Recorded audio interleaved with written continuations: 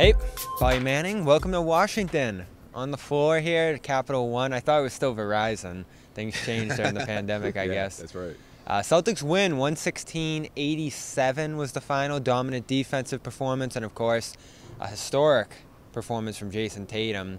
I think Jeff Twist said on the presser there that this was the most 50-pointers since the Celtic who just passed away there, Sam Jones.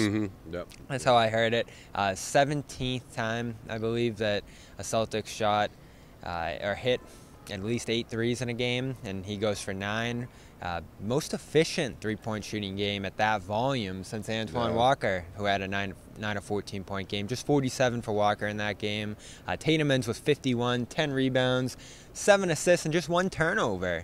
And came back in the fourth to get to 50, hit a technical free throw to make it 51. Could have got 60, but Celtics were just ahead by too much, and he needed that rest. I'm surprised he didn't get more. But he breaks the streak early, gets that first 3 to go in the first quarter. He said he's shaking this off. He gets 3 more to go in that first quarter, and he was just off to the races from there. Didn't matter who was in front of him, Denny Avdia, Kyle Kuzma, big men, small men. He just blew up everybody. And Bradley Beal is actually a guy who's defended him well in the past. So just dominance here from him. What do you see from him? He did a really good job reading the defense, and you talk about offensively, that one turnover, that happened late in the game. He was turnoverless throughout, and I thought that was great too because he's been improving in that aspect of his game. But yeah, this was obviously a must, not a must win, but what do you call it? This was like a must get right game. Get right game. We didn't know the extent of it. We figured it would happen, but wow, 51 points. It was incredible. I mean, he's only one more 50-point game. He will tie Larry Bird with the most 50-plus point game performances of the franchise, which is really a testament as to how great of a scorer he is, or how much he could still be a better scorer than what we've seen thus far, which is incredible when you think about where he is in the historical, the Celtics history books. But I mean, for a team that needed a win, just the morale win, he was also the guy to make sure everybody was where they were supposed to be, right? Like, you talk about passing, and we always talk about how stagnant things would get. No, guys were looking to continue to move the ball, get Tatum his shots, and even when he wasn't getting his shots, he was forcing the issue in a good way, getting to the paint, blowing by guys. In transition, and when there was someone in front of him, he knew exactly when to pass. So it was honestly easily, in my opinion, my favorite Jayson Tatum performance this season. And Jayson filled with smiles in the post-game presser, ton of jovial scenes on the sideline, and no bike, as we talked about. We're gonna go look. Tatum. We're gonna go look for that bike. Sherrod said there is one. He had probably the scoop. In the tunnel. It's probably in the tunnel. That Tatum went to the bike, but didn't actually go there. He turned around, stayed on the bench. That's Sherrod. We'll credit him with that report. He couldn't join us here post-game, but he did bring that key detail. But yeah, there's a sense, and I thought John said it well in the postgame, that the team kind of takes on the mood of Tatum. Yeah, and he did say postgame, I'm the same guy, whether I miss 20 straight or whether I'm scoring 50.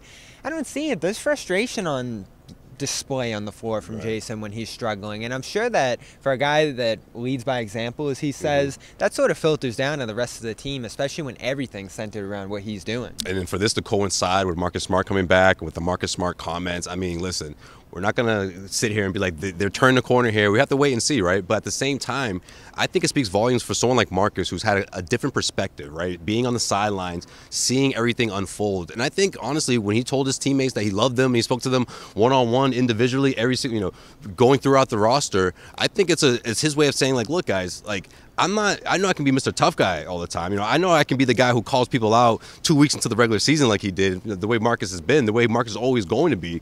But hey, I believe in you guys. And if it takes me to tell you guys or remind you, here it is. Here's your reminder. I believe in you guys, not just as a team, but individually. And I think that's great. I mean, that's what you want your leader to do. Now, the other side of it, well, the naysayers will say, oh, maybe that's his goodbye. Maybe a little bit of that. Maybe. Let's let the people decide. Here's what Smart said after the game. Well, actually, before the game, I told everybody, I pulled everybody aside right before the tip-off. I just told everybody, I love them. I love all you guys. I'm here and proud and, really looking for everybody's success. I'm glad to be a part of everybody's success. I know obviously things haven't been going our way, but, we just have to go out there and do what we know we ought to do. I pulled Jason, Jalen, told them separately by themselves, and I went down the line with everybody on the team individually. Told them, I appreciate them, proud of them. This is what you do. Just go out there and do it and keep doing it. And, you know, I told Jalen and Jayson, keep playing. Don't worry about it. And I told Jayson specifically, I know you ain't hit a 3 and 20, about 20 attempts, you know, just keep shooting. I said, I'm going to make sure I find you. I'm going to get you going. I'm going to get you open. Just shoot the ball. Don't think about it. Don't worry about nothing else. Just play the game of basketball. Don't worry about anything else than playing the game. Play the right way. Defense gives you the shot, you take it. They give you the drive, you drive it. They come on your help, you make the right read, and we go from there. And him and Jalen, you know, came out in the show today. So being able to take that control as the point guard, and knowing and understanding my teammates was big, and it was something we needed.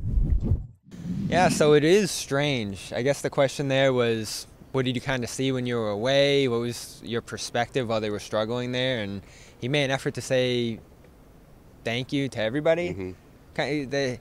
I guess why people could read it that way. It's sort of an odd response to that question. Well, I think Marcus also isn't naive. You know, he not that he pays too much attention. It could happen any day. Well, exactly. Not that he pays too much to the trade rumors or whatever. But I think he knows that. Look, if that happens, it wouldn't be groundbreaking, right? We've seen things like this happen in the past throughout the course of the NBA trade season. So it wouldn't be crazy shocking to see him be dealt. But at the same time, he's like, if that does happen, I need to get this off my chest, because this has been weighing. You know, I've been watching this team the last couple of weeks, and I believe in these guys. And if I'm here to stay, then let's do this. You know, I want to let everyone know that not only do I believe in you guys, but that we can still salvage this season. It's us against everyone else, and that's exactly the kind of mindset you want this team to have right now. We talked about the merits of trading Smart pregame here. Go check that out on Celtics All Access, CLNS Media. But overall, his play, plus 36, 4 steals right away coming back. I believe he was 6 of 11 in the game as well. Good shot making from him.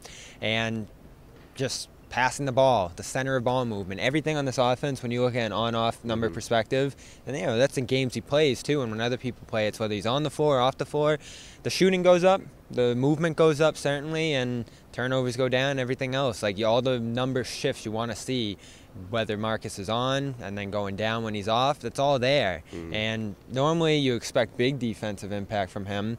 Well, the offense is much more structured and communicative and just active when he's out there as well. Even when he's a secondary ball handler, not necessarily setting up sets, he's just his mindset is intent on keeping the ball moving, quick decisions, as we saw here tonight.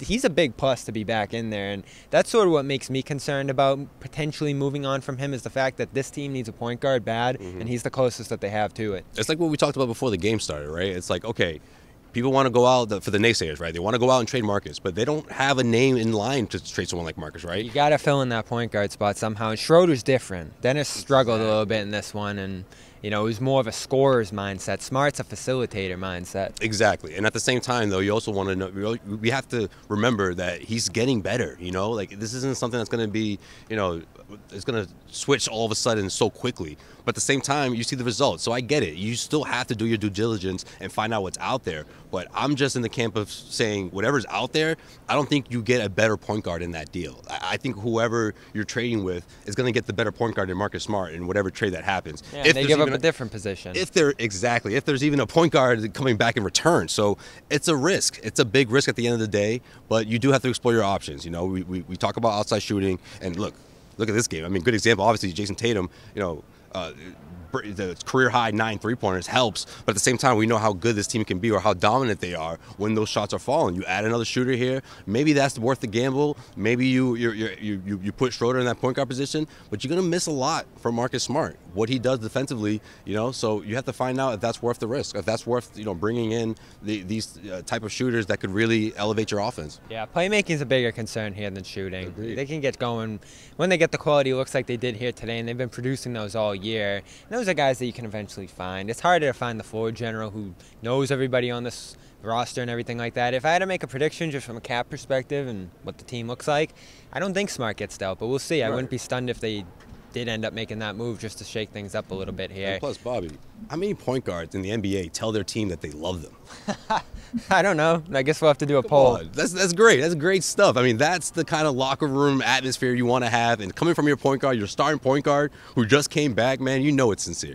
That's sincere. Feel good night for the Celtics, for in many different ways. for Marcus Smart, Jayson Tatum, everybody involved. We'll be back in Boston on Tuesday at TD Garden. Great road trip here, of course. Show love to the people that make it possible. com.com/garden. Yes. Go get 40% off a premium subscription. Appreciate you guys. And linkedin.com/garden. Go post your job for free. That's a big one right now. Get out to hundreds of millions of candidates and the ones that fit your job the best. I'm Bobby Manning. He's Josue Pavon. CLNS Media, Celtics All Access on the road. Be tuned for more travel with this team in the February. And, of course, catch us at every home game at TD Garden.